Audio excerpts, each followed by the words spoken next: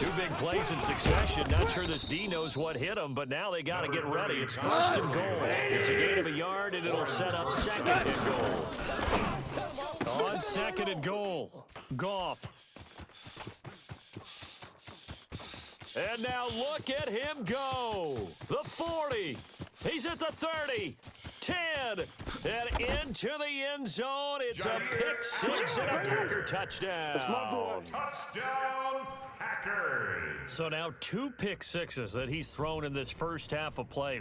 Where do you go from here? Well, number one, make sure you keep your poise. Make sure you go to the sideline after throwing this second one, and you look like you're still in charge, that you're still the guy, because your team's going to feed off of you. And if you're having your hands on your head or shaking your head, walking with your head down, guess what? They're not going to rally at all.